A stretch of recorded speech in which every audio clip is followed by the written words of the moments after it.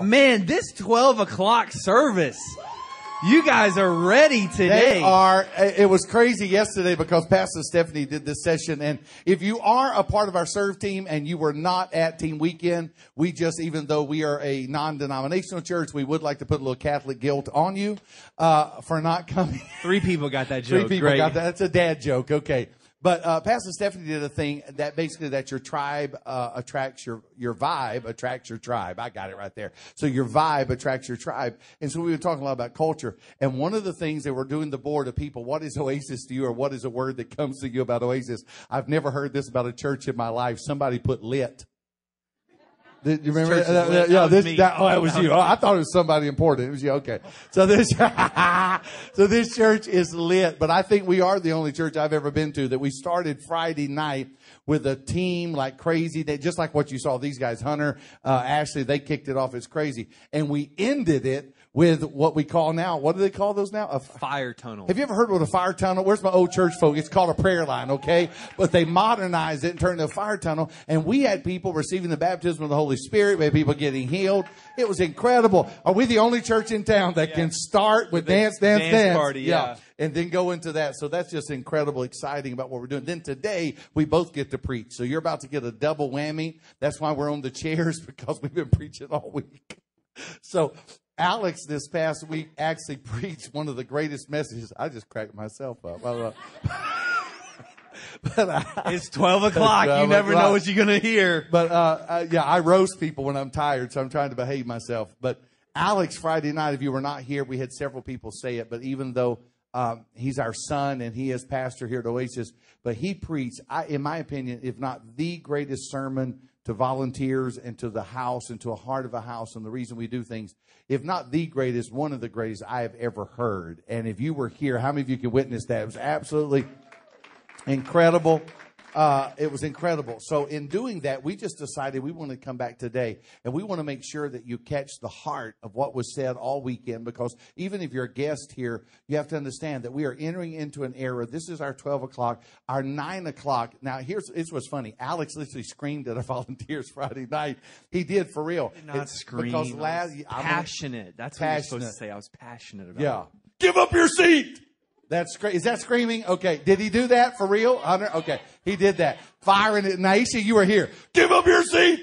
So this morning, here's what he was talking about the 10:30 service, because we had guests come last Sunday. Yeah, you got to give them the context. We had guests that had to leave. They could not come in the 10:30 service because it was so packed. We had every chair in the building. We had people standing. They came. They literally left. And we were like, no, wait till the next service. But that was inconvenience. They couldn't stay. And it broke our heart. So he's preaching that. So this morning we show up and our 9 o'clock service was totally crammed back. But we walked in at 10:30 and like, here's the church, here's the steeple, but where's all the people?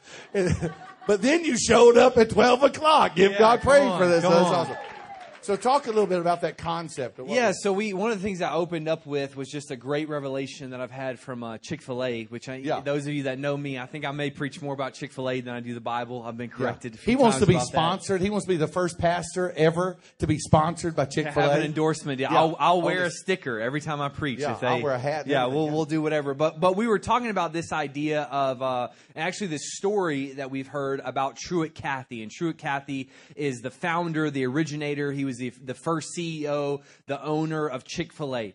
And at this point, this was quite a while after Chick-fil-A had been open. I think this was in the late 90s, early 2000s. And at that time, Chick-fil-A's main competitor was Boston Market. And I know we don't really have any Boston Markets around here. I think the closest one's in Killeen Yankees or something. It's Kyle. Way up in Kyle, yeah. So we don't really have that many Boston Markets around here. But at that time, Boston Market was outpacing Chick-fil-A in every way. So they were having more sales, more franchises. They were getting more popular. And so all of the people, if you're a business person, if you work in sales, that's not usually a good thing when your main competitor starts outpacing you. And so all of the people that worked in Chick-fil-A, all of the board members and the different trustees and operators, they started saying, well, what can we do to fix this? And so they started having this meeting, and Truett Cathy was in this meeting, but he kind of sat in the back. He's very elderly, very frail at this point, usually never said anything in the meeting. He's like, I'm just going to let these young guys run with it. And so they were talking about all these things that they could add to Chick-fil-A to try to compete with Boston Market. And so they were like, okay, we could add a hamburger, we could add a fish sandwich, we could do this, we could do that, we could change the recipe of our chicken sandwich, we could do all these different things. We could do roast beef. He's trying to preach my sermon for me. We could do all these different things to try to add on to what Chick-fil-A is doing. And so in the middle of all this, it said that Truett Cathy, again, you have to imagine a frail older man. Hold the table for me. So in the middle of all, he just slaps the table.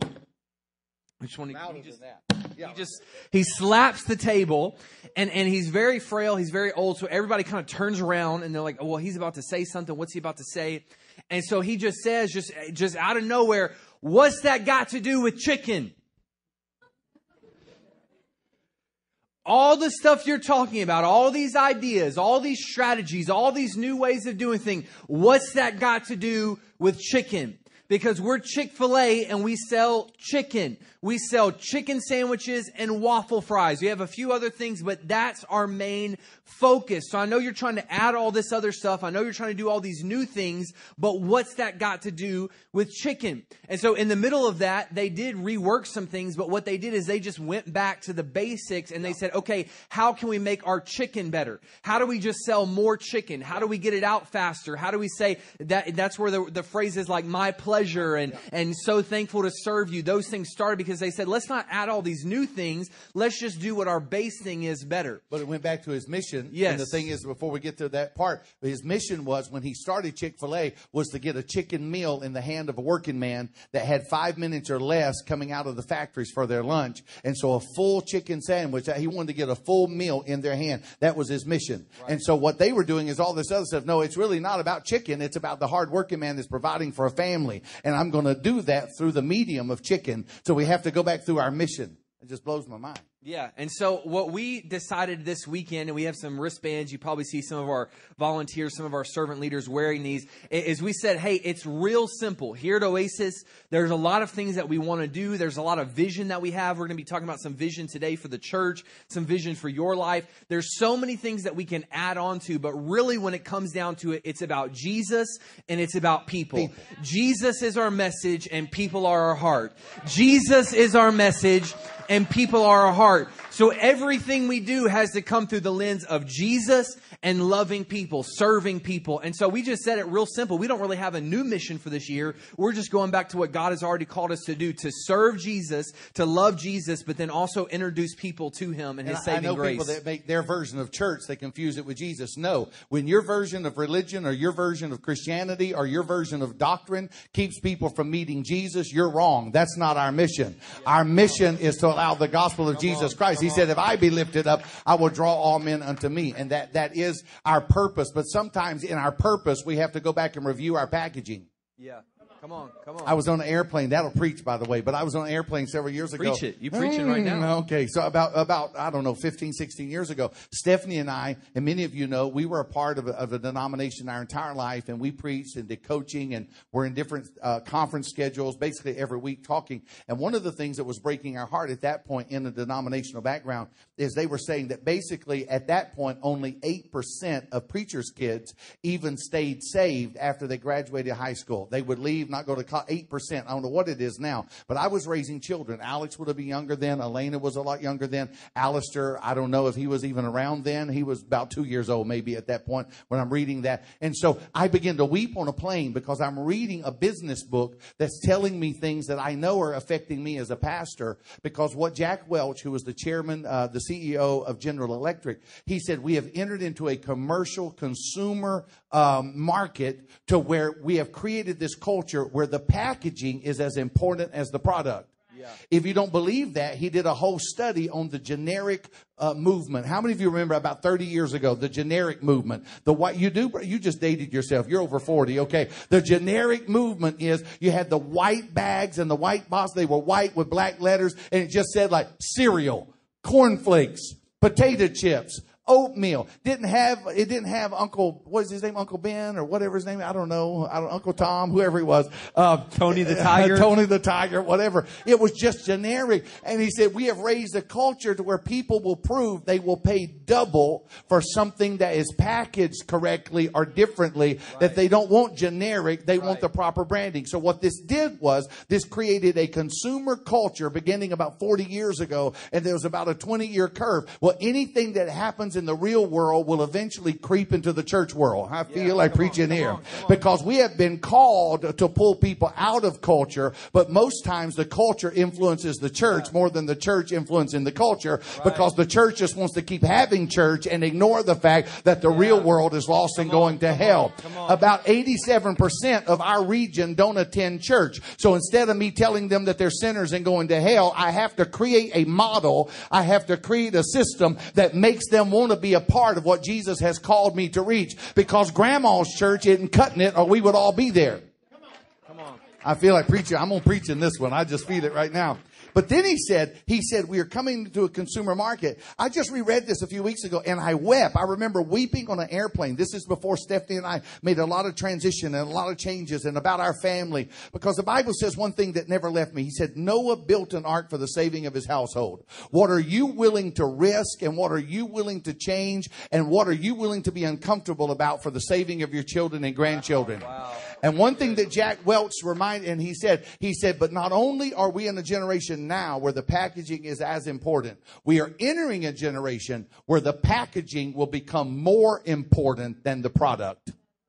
You didn't get that. The packaging will become more important than the product. Guess what? That was 16 years ago. Look around you. We are living in a generation that people will pay double or triple for half of what they could have got if it was generic. I've had people tell me, I'm fixing to preach right now. I've had people tell me, I will go to a church that doesn't even preach the doctrine that I believe, but I will attend that church because they have the packaging that my children have to have. And I would rather go somewhere with the packaging, even though they don't even think they preach all the truth, because it is now even coming to the church. So if we're missionaries and we realize that it's about the packaging, then we're going to stand in judgment and we're going to be talking about how good our chicken is. But Truman Cathy had to decide at that point, no, we're not going to change our chicken, but we're going to create a packaging and a culture of it's my pleasure that I will leave Popeyes. I will sit in line. I've done it. God help me. I will sit in line 20 minutes at Popeyes, get mad, have already given them my money, and I'm sitting on a curb waiting on my chicken 20 minutes later, leave my money and my chicken, drive to university, go to Chick-fil-A, pay double for somebody to tell me it's my pleasure, how may I serve you, and I got it in 3 minutes. So if that's happened in the commercial world, I'm telling you it's happening in the church. So as we're going forward at Oasis, we have deputized our serve team this weekend, and I'm deputizing you. How do we become missionaries, and how do we repackage this thing where people have an opportunity to meet Jesus and hear the gospel, because it's about Jesus and people. It's not about my music. It's not about my cross. It's not about my robe. It's not about my preaching style. If I breathe heavy, if I preach, or if Alex sits down and sings Mary Had a Little Lamb, who the heck cares? What I want to know is Jesus being preached, is the cross being exalted, are people being baptized, are people being healed, are people being delivered, are people being set free, because it's all about the cross. There you go. There you go. It's a nutshell. Yeah, you go ahead and read that. Okay, come on. John chapter 21, this is really what God kind of began to reveal some of these things to us. And again, we're going back to this whole idea of reimagine. We want to reimagine some things in the church, but also reimagine some things in your life. John chapter 21, starting in verse 1, says this: After these things, Jesus showed himself again to the disciples at the Sea of Tiberias, and this way he showed himself. Simon Peter, Thomas called the twin, Nathanael of Cana in Galilee, the sons of Zebedee, and two other disciples. They didn't get their name called out. They must have not been important, but two other disciples were together. Simon Peter said to them, I am going fishing. Now, you have to get the context of this, because this is after Jesus goes to the cross. This is after Peter spends a couple years with Jesus. This is after Jesus reappears to them. All these sort of things. I'm sorry, this is before he reappears, but this is after the cross. And these disciples, they're disappointed, because they've been with Jesus. They've been with him all this time, and they thought he was going to take over the world. They thought he was going to kick out all the Romans. They thought all these things, and then Jesus died and went in a grave. And so Peter says, I'm going fishing. I'm going back to what I know. I'm going back to what I'm comfortable with. These men, they were fishermen. They owned businesses. They were successful. And so they said, well, I guess this hasn't worked out, so we're going to go back to what's easy to us. We're going to go back to what we know. So he said, I'm going fishing. And they said to him, we are going with you also, all the other disciples. They went out and immediately got into the boat, and that night they caught nothing. So these are professional fishermen. These people know what they're doing. They went back to what they knew, and it didn't work for them. They caught nothing. But when the morning had come on, how many of you are thankful for a new day, a new morning, when God comes into your life, when something new, when there's a shift in your life? But when morning had now come, Jesus stood on the shore, yet the disciples did not know it was Jesus. And Jesus said to them, children, have you any food? They answered him, no. And he said to them, cast the net on the right side of the boat and you will find some. So they cast, and now they were able to draw it in because of the multitude of fish. They had to do something different. They had already tried what they had known before, but they had to do something different. And so as a church, but also in your life, there may be many of you here today that as we're a month into 2019, as we're doing these new things, where you have already begun to slip back into the old way of doing things, slip back into the way that you knew it worked before, but now it's not working for you. You're saying these things that used to fulfill me, these things that used to make me happy, these things that used to satisfy me and bring me joy and bring me all these different things, they used to work, but they're not working anymore. Jesus had given them a plan for 3.5 years. He gave them his dream. He had called them. They were fishers. They were fishers, and he called them to be fishers of men. But how was it working out for them? Now they've been, they're disillusioned. They're disappointed. And we find... They're church hurt. They're church... Oh, my God. They're church hurt. Look at somebody and say they're church hurt. That's exactly what's going on. And so Jesus has given them all these promises. But here's the thing. The first thing that you do when you are disappointed is you go back to your default of what worked for you before you got disappointed. And before they met Jesus, they were successful at fishing. But when they go back trying to do what they did before they met Jesus, the Bible said that they catch nothing. And I just feel in this series, as we're reimagining church and reimagining all kind of things, I want to make sure that me included, because I've seen it happen in my own ministry, that when I'm discouraged, when my dream has died, when I'm in my default zone, immediately I go back and do it the way I used to do it, or the way somebody else is doing it, or another church is successful doing this. But I have to be reminded, what did God tell me? What is a word from the Lord? And there's a new day coming. And then Jesus told him something. He said, I want you to do completely opposite of what you've been doing. I want you to cast it on the other side. And I want to know how many of us would allow our own marriages, our own bodies, our own families, our own ministries, our own careers, and our community fall apart under us because we don't have the guts or the boldness, or we're so full of pride we refuse to stop what's not working and cast on the other side and do what God said do. Wow. So we're reimagining church. And one of the things that we're reimagining, and we say this a lot, is that we want to be a 21st century expression of a first century experience. Now, let me break that down for you, because I know there's a lot of you that's like, oh, that's cool. I get it. But what's that mean? So in the first century, after Jesus goes back into heaven, the disciples, they're sent out in Acts chapter 2. They have an experience. And many people, this is where we get the term Pentecostal from, or Pentecost. They have this experience with God. But how many of you know we've had a lot of things happen in the world since the first century? Like how many of you know, how many of you in here speak Aramaic? Anybody speak Aramaic? Anybody speak Hebrew? Any Greek, anything like that? How many of you men, when you're out in public, some of you may do this at home, but how many of you in public, you wear a dress and sandals when you go to work? No. Anybody out there? How many of you drove more than 3 miles to get to church today? That's probably everybody in here. And so all of those are things that have changed since the first century. And so we can't do church the same way that they did it back then, because just for example, they would see the same people every day. They would walk past the same stores. They would walk past the same neighbors. They actually talked to their neighbors. They knew people. Many of them, multiple families would live in one house. And so it's very different than the world that we live in today. So we don't want to lose that power. We don't want to lose the experience that they had, but we have to realize we live in a different world. We live in a different culture. Well, I think we've shrunk it down to one day. On the day of Pentecost, we shrunk it down to an experience. It was an experience that was only based on 3.5 years of walking with the Messiah. That experience would have not happened if there hadn't have been 3.5 years of the Word. John calls him the Word. In the beginning was the Word. The Word was with God. The Word was God. The Word became flesh and dwelt among us. I think we're expecting churches to have a Pentecostal experience without ever teaching their people about Jesus. Wow, that's good.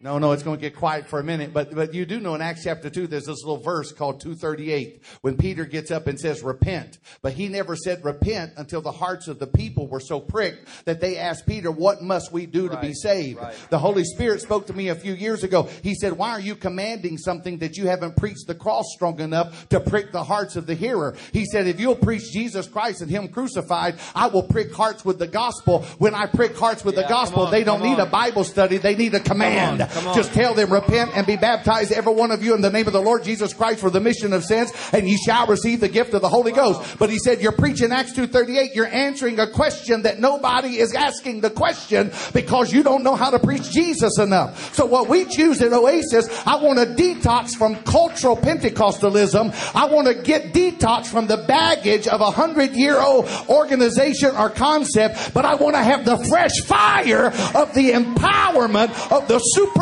power of God. I had to stand up on that one. People say, y'all sitting down because you want to be cool? No, we sitting down because we is tired. We tired. We're not trying to be cool. I preached 8 times this week. You preached 4 times this week, 5 times. So this is the concept, though. How many of you did you just resonate with that? We need more Jesus and less philosophy. We need more Jesus and less division. We need more Jesus. We got to be Jesus and people. Jesus and people. So we're reimagining church. And then as we reimagine church, there's really 2 parts of church. Yeah. And the first is discipleship. Yeah. So we have to reimagine discipleship. And I want to read this to you from Matthew chapter 28. For some, it may be very common. For some, it may be brand new. And Jesus came and spoke to them saying, all authority has been given to me in heaven and on earth. Go therefore and make disciples of all the nations, baptizing them in the name of the Father and the Son and the Holy Spirit. Here's the thing that we talked about this past weekend, that our core value of Jesus and people, it says that people are a heart and that we have a heart for all people. That's why you'll notice we're very intentional. We always want to have blended people in our church, blended people in leadership. What's on your stage stays. Right. What's on your stage stays. So we want everybody to see everybody. Women, diverse color, diverse economic, whatever. We want you to see education, status, everything. Yeah. And so if our heart is for all people, then we can't just be satisfied with some of the people. Because a lot of people say, well, we're going to go into all nations and we're going to disciple people and all that. But we settle for the few people that we do have and the few people that are coming on a Sunday, when we have to realize that this is like a base where we all come get fired up. And then we're sent out to disciple people in our lives. So okay, you just hit something we didn't hit the other 2 services. I feel. So what if we reverse this thing? Because in American culture, Sunday is where we come to get pumped up for the rest of the week. So it's not about unsaved people. It's not about the lost. It's about saved people being so broke, so busted, so discouraged, not living a overcoming life. So they come in and we spend an hour of worship trying to pump them up enough where they feel better than a preacher's 3 steps to a testimony, 5 steps to a blessing. You're going to get your help if you come to my church. And so when we do that, what we do is we create a self-help climate where people become dependent on the emotionalism of the pulpit and the music. What if it wasn't about propping you up for the rest of the week? What if this was a celebration of what you've done the other 6 days? Hey, Pastor, I laid hands on her. I fed her. I took care of that single mom. I put gas in that car. I healed that sick. That cancer was healed. That dead person was raised. And we are celebrating what God has done through His church, which look at somebody and say, you're the church. You're the church.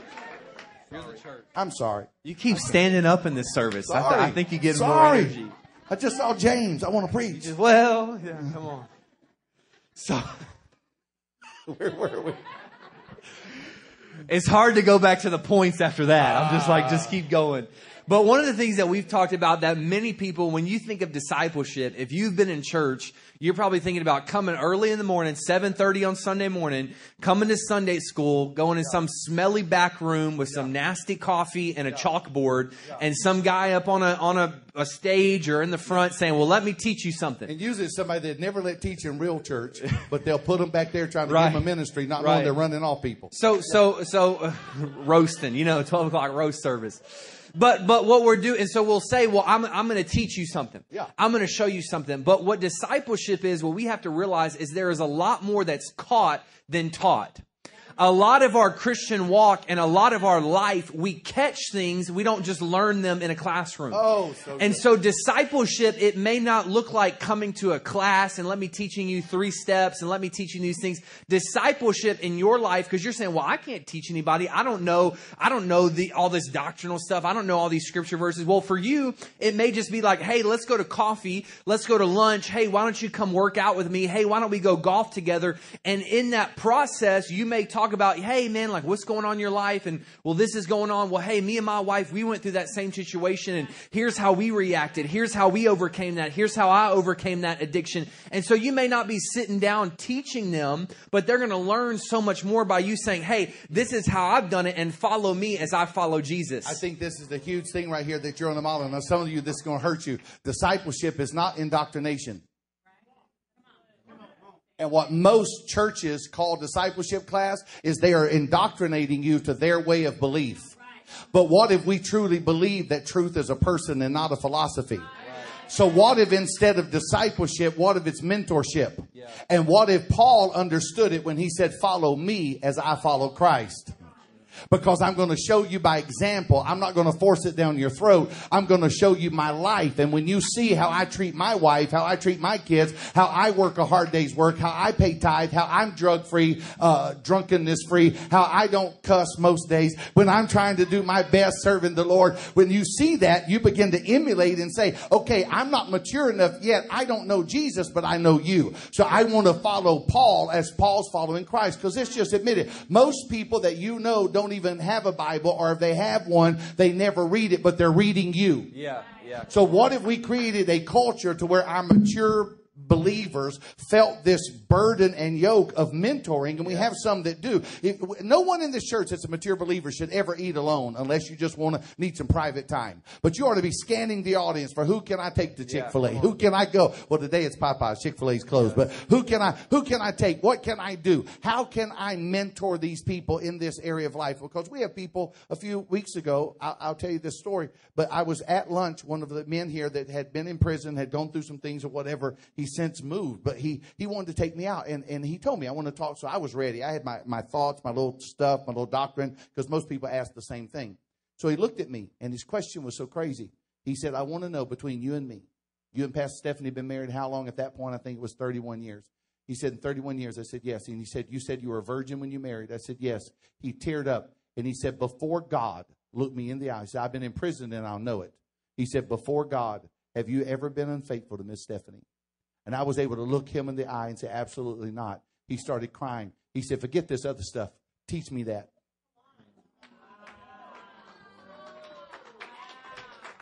And he actually said this statement. He said, more than a preacher, I need a father.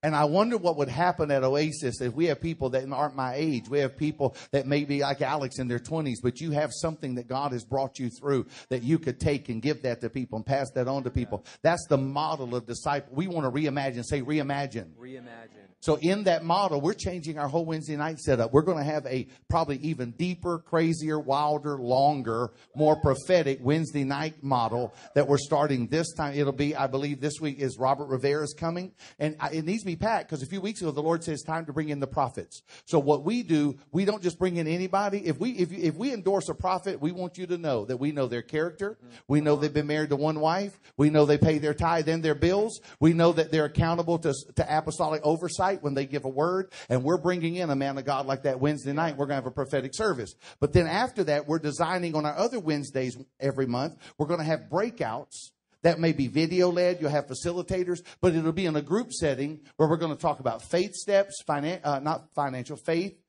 freedom, and family steps. And they'll have facilitators, because I think that one of our greatest lacks as a church, we have incredible Sundays, we have incredible community, but we need a place where we can sit together in a format to where there may be a little video class, 15 minutes, or we may teach faith class, but then around these tables, we're going to have questions, and you are going to say what that word means to you, and somebody that may be an unbeliever get a chance to be taught by you on things that God, and we'll help one another. Now, later on, we hope it goes to small groups. I hope it spreads all over Austin, all over the world, and you're all doing it on your own. But before that, we want to give you a model where we can do it in a safe place and teach you how to do it here. But once we get it in a safe place, what would happen by this summer if we honestly get our faith right, our families right, and get freedom from everything that, it may not be drugs. You may need to get free from religion, but whatever you need to get free from, we have those steps in community and we're helping one another get there. Come on, we're getting there, and we're doing it together. It's not just in community. It's not just rows, it's circles. People talking to each other, people talking across each other. So we have discipleship, and then the second part of that is we have to reimagine evangelism.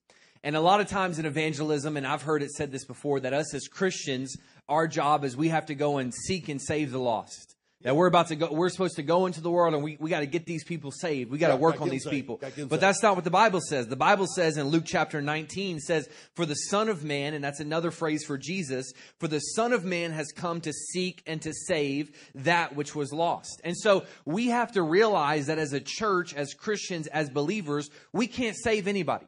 Like we don't have the power to save anybody.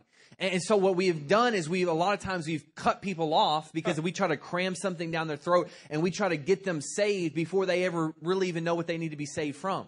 And so our model is, instead of trying to go out and get people saved, we know we can't save them in the first place. So here's our thing. We're going to seek and serve the lost. So only Jesus can seek and save them, but we can seek and serve them. And so what we're doing is we're doing a couple different ways. And Pastor David, last week, if you guys weren't here, you can look it up on our YouTube, on our podcast. He gave us a great, easy, very practical way that we can serve people. Because people aren't used to being served. That's one of the things we mentioned about Chick-fil-A, why they're so successful, is because they actually act like they're serving you, like they're there to help you, whereas a lot of places aren't like that. In the world that we live in today, no one has time for conversation. No one has time to help people. No one has time to open the door for people. No one has time to say thank you or how was your day or, man, you having a good day? Anything, man, it looks like you're having a bad day. You know, anything going on? Nobody has time for that. And so what Pastor David was telling us is one of the simple ways is if you're in the coffee shop or at the gym or on your job, wherever, the thing that you can do is you can just say, hey, can I pray for you?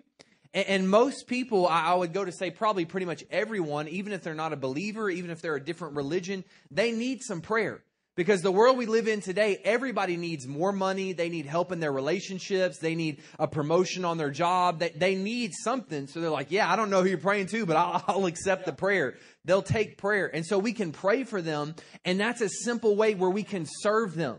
Whereas, hey, it's not about us. Yeah, we've got stuff to do. Yeah, I've got to get to my appointment. Yeah, I've got kids in the car. Yeah, I've got all these different things going on. But it's like, I want to serve you. I'm going to take a few moments out of my day and encourage you and pray for you and serve you. Here's another paradigm. You ready for this curveball? Inviting someone to church is not evangelism. Because you're the church. Yeah. So if you just had an open door to talk to them, God may want you to lay hands on and heal them. Jesus never told you to pray for the sick. Jesus said, heal the sick. So if you're a believer, you're there and they've got a problem, you heal them, you feed them, you pray freedom over them. And this is where I'm going to say that again, that is evangelism. Evangelism is not inviting. That's why people accuse us of proselyting, because we'll invite people. Oh no, we got a better church than your church. You leave your church, you come to my church, you leave your mosque. No, I want to introduce you to Jesus where I am. I want you to have an encounter with Jesus where I am. Number two, something that's a biblical paradigm that has changed our life, and Stephanie and I heard this years ago. I didn't believe it. Stephanie said it's in the Bible. And I said, I don't think it is, but it is. That to every man has been given a measure of faith. Right. Say every man. Every man. Not every spirit-filled believer. Right. Not every Christian. Not every Caucasian. Not every African-American. Every man. That means that every person breathing has a measure of faith. Right. My job in evangelism is to meet them where their faith is. Yes. So if their faith is in work, if their faith is in science, if their faith is in education, if their faith is in Allah, if their faith is in Buddha, if their faith is in Krishna, I don't bash that faith. I do what the Apostle Paul did in Acts 19. I begin to ask them, have you received the Holy Ghost since you believe? Well, I hadn't heard of the Holy Ghost. Well, have you been baptized? Well, I was baptized, but not like you're baptized, because I was by John and all this. He rewound until he found what they believed. Right, he met them on their measure of faith. If every man's been, I'm giving you a tool right now. Some of you are listening. Are you ready? People at your school, you say, I can't talk to them. They're a witch. Oh, that's awesome. I love witches. I love Wicca, because it means they have a heart for the spirit. They have a heart for the supernatural. So I'm going to meet them on the supernatural. I'm going to say, you read me and tell me what I'm doing. Read my palm and then let me tell you what you're doing. You say, what are you doing? Because they have a heart for the supernatural. They're ready for miracle signs and wonders. I walk in miracle signs and wonders. So I'm going to meet them on the level where they are, and I'm going to take them one step. And every step I take them, it don't matter who they are. Buddha, Allah, that next step is Jesus. It don't matter what they say. It don't matter what their faith is. The next step is Jesus. Yeah. So reimagine all. Okay, so the main thing, he just told me, okay, we got to close this thing out. I mean, have you been bored? No. Are you learning anything? But we've said all this about Reimagine Church and Reimagine Discipleship, Evangelism, and there's some cool things happening. One thing that we're working on this year, hopefully by Easter, but I really have a heart, and we all have a heart. We would love to create a virtual experience, not just streaming live, which we can do that, but how many of you would love to have a virtual experience where we could have a virtual church worldwide? Because we have an audience larger around the world than we do here, because a lot of people locally don't know us that know us worldwide, and that's one of the methods we're going to use. But in talking about all that vision and all of that, I just felt I had a word last night, and I want to speak this over you. We can reimagine church all we want to, but I've come to speak to you individually. That it's the will of the Lord going into 2019 that somebody in this room dreams again.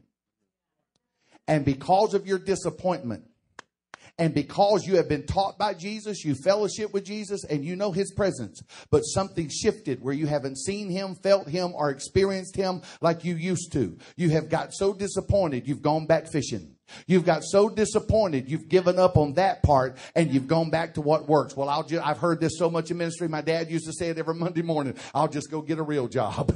He used to every month after he'd preach on Sunday. I'll probably say it tomorrow. I'll just go sell cars, because every week when you're through ministering, you feel like you failed. But I'm preaching to somebody in this room. Don't allow disappointment and disillusionment and depression to pull you back in, because Peter was one person, but when he said, I'm going fishing, all the other ones said, no, we're going to follow you. We don't have anywhere to go either. And you have to understand, the sons of Zebedee was a multimillionaire in that culture. They owned a fleet of fishing boats. They are masters at fishing. So what they were going back to had worked 4 years before. But after they have encountered Jesus, now it doesn't work, because Jesus had shifted a word over them. He said, you were fishermen, but now I have called you to be fishers of men. You got to stay with me right here, because if I was a real preacher, I'd preach this. When Jesus puts a word over you, he will shift that the ministry you used to have will never work. So you can go back and try to do that. I can try to default and be the old Jonathan Zuber and breathe heavy and jump up and down and knock over chairs. And if I do that, I'm going to alienate the people that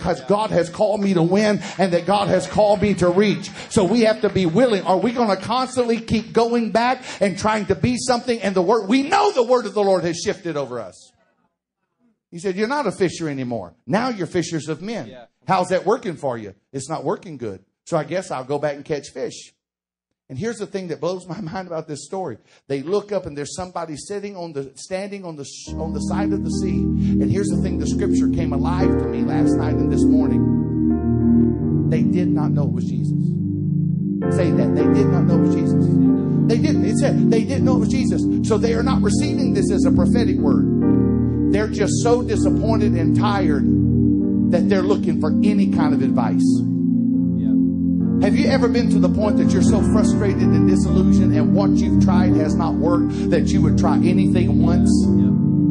They did not know it was Jesus. It was just somebody with an idea. I'm speaking to somebody prophetically. You need to take your fingers out of your ears and you need to listen to what the Spirit is saying. It may be in a book. It may be in this sermon. It may be in a podcast. But what is challenging your spirit to do, to reimagine, to dream again, to try one more time? He said, take your empty net, go to the other side of the boat, do it completely opposite than the way you've been doing it. And when they did it opposite the way they've been doing it, they threw it across the side of the boat and they come up with a great harvest of fish, so that the nets were almost about to break. Who is God speaking to today? Dream again.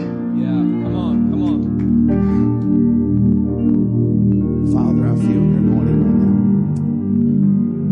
now. Every eye closed, and I know this has been a little different today, and I love it. I love working with my son. I love how we just play off each other, the revelation that's in this room. But I'm speaking a word to somebody right now. There is a word that you have lost your dream. So because you don't know any better, when you're discouraged and disillusioned, you go back into the old you. You revert to your old way, your old girlfriend. No, I'm talking about your old job. I've seen people in great marriages that are really going to be successful, but when they hit the first bump, they run back to the ex-wife, ex-husband, even though that relationship was dysfunctional. But it's safe.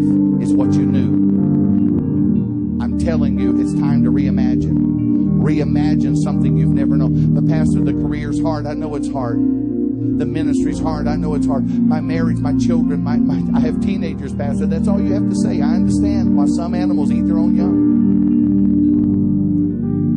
No, that's all you have to say. But why don't you begin to reimagine the way that God's giving you that's unique, that can bring peace, that can bring wholeness, that can bring provision?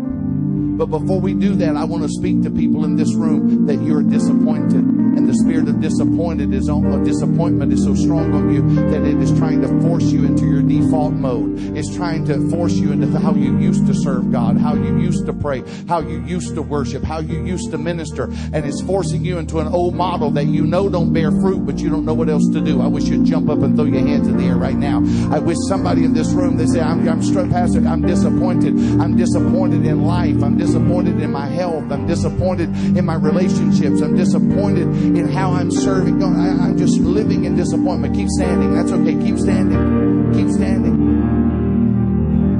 We're going to reimagine in a moment. God, I thank you for these incredible people that are here right now. And now to those of you that feel, Pastor, you're talking to me. I feel like I am the church. I feel like God is trying to give me creative concepts and creative ideas. I feel like the Lord is trying to show me how to do something that's so unique and so different, but I don't have a lot of help. I don't understand. I need the strength to cast the net. You ought to jump up right now. I need the strength to start the podcast. I need the strength to write the book. I need the strength to walk away from that job so that I can enter into this job. I need the strength to go to that family and to minister. I need the strength to go reconcile. I need the strength to ask forgiveness. I need the strength to go on a 40-day fast. I need whatever the Spirit of the Lord is speaking to you in this room right now. Hallelujah. Now would everyone stand, and I'm just going to pray over you, and our team's going to come, and Stephanie's just going to get back in this song, and there's an anointing. That what I love about this service, Alex, is it's only been an hour and 15 minutes. What I love about this service is we don't gotta push it. There's nothing in between me and the Super Bowl but a couple of hours, so don't worry about it. We got time. We got time. Your chicken wings aren't going to rot. We got time. And I'm telling you, the Holy Spirit is speaking to somebody. And I speak against disillusionment, disappointment, discouragement. In the name of Jesus, keep your hands up. I'm telling you, the Spirit of the Lord is speaking over you. That heavy heart is going to be mended. That dark cloud that's been over your head. I didn't say this in the other services, but I just keep saying it. That cloud of depression, that cloud of disappointment, by the authority of the name of Jesus, it has to go. I'm telling you, it does not have authority in this place.